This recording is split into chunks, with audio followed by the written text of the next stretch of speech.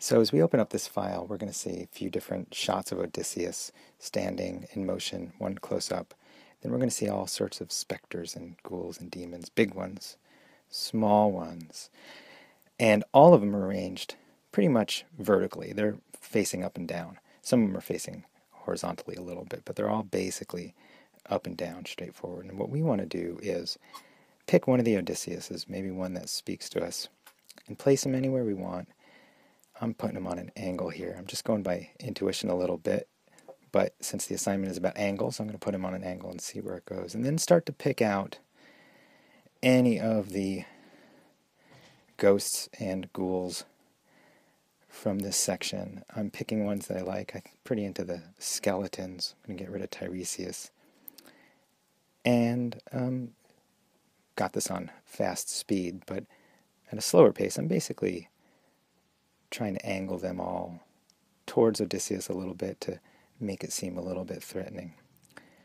None of this is per a particular prescription or a particular plan. I'm kind of going by intuition, and shrinking some, enlarging others, aiming some directly at Odysseus and others around him. I'm keeping in mind some of the things I learned in the angles assignment and section, but also in the framing section. I'm going to be probably keeping an eye on framing Odysseus so he both looks threatened and clear in this panel, in this composition.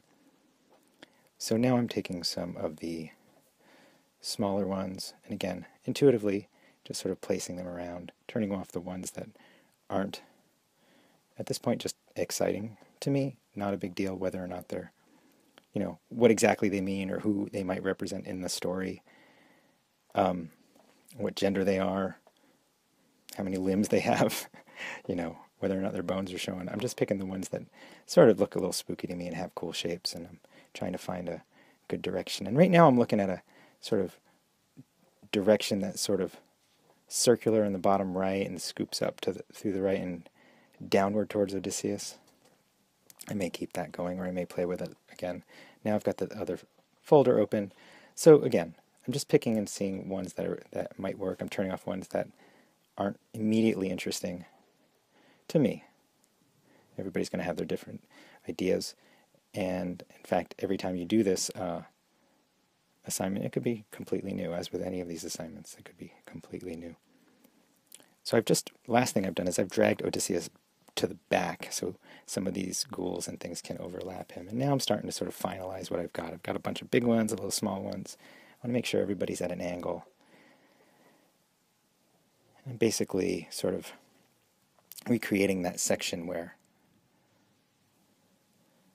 Odysseus first appears at the land of the dead, and I'm trying to make it seem scary.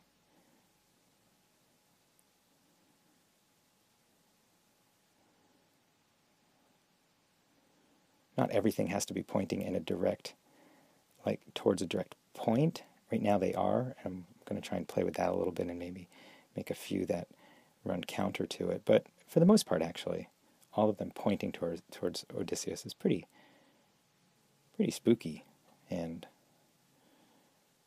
kind of creepy. So maybe I'm leaving it at that. I'm going to angle her more towards him.